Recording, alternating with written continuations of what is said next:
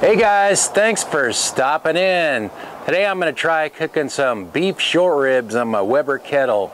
So let's season the ribs and light the fire. I've never done these on a grill before. I don't know if there's really going to be enough meat on them to make them really worth the trouble or not, but these were marked down $4, so this is 1.5 pounds of short ribs. So they were regular $10.49, so these were $6.49. They've been in the freezer for a while, so been kind of cleaning out the freezer, and I thought, you know what, I need to cook those. So see how they look here. Pull those out. Yeah, not a whole lot of meat on there. I'm just gonna put a little olive oil on them on the outside, just so my seasonings will stick a little bit better. And all I'm going to season these with is some kosher salt and some seasoned pepper. So do that real quick.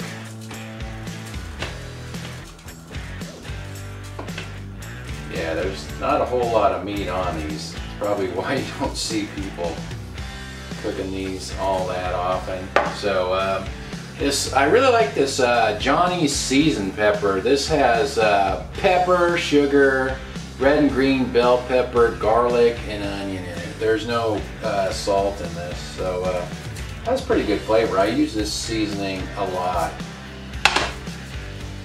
Alright, let these sit here for a little bit, and I'm going to go out and get the grill lit, and I'll meet you guys outside. Okay, I'm all ready to go. I have just regular Kingsford briquettes in the slow and sear. I have one end lit. I put water in the reservoir. I'm going to try to cook these at about 250 degrees Fahrenheit. So I'm thinking they will probably take about 4 hours. So I'm going to get the lid on, and we'll come back later on and see if these little ribs were worth the trouble. These short ribs have been on here for about 2 hours now, and the temperature is running about 264 degrees on this right now. It's been running between 250 and 275 degrees Fahrenheit most of the time here. One thing I wanted to point out is the temperature on the grill thermometer says 420 degrees. So 264 versus 420, that's like 150 degrees difference almost. So if you're going by that thermometer, that reads way more than the thermometer down at the grill level. You know, of course, this is directly over the coals. That's on the indirect side of the grill, and it's also down. The probe is down at the grill grate level, so there is a big difference, and it's always like that. So I haven't opened the lid. I'm just going to let these go about 4 hours, and then I'll open them up and see how they look. It's been 4 hours and 5 minutes, and the temperature is running 261 right now, and that one there dropped down to 360. But anyway, let's check the meat and see what it looks like. I haven't opened the lid at all, so let's unveil these and see how they look. Oh yeah, that looks pretty good.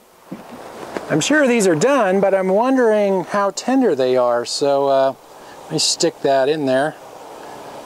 What's the internal temperature? 206, 207 degrees on that one. This is the biggest one right here.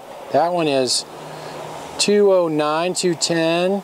It feels, it goes in there easy. I think they're pretty tender. So I have some barbecue sauce. I think I'll brush a little bit of that on them. I have some roasted garlic barbecue sauce here. That goes good with beef. I'm going to brush some of this on them.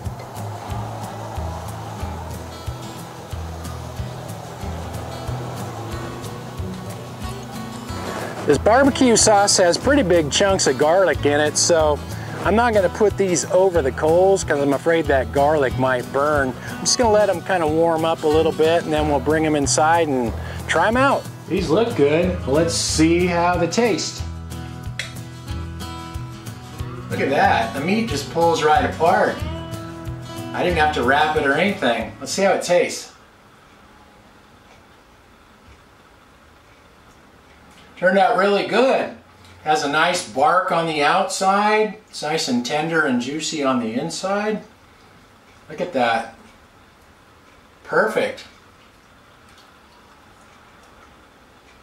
These turned out great. And they were easy to cook that way. All I did was fill the slow and sear up with charcoal, lit one end of it, put water in it, set my vents so these cooked at about 260 degrees the whole time, and I never touched them. I never opened the lid to check them or anything. So they cooked about 4 hours and 15 minutes total.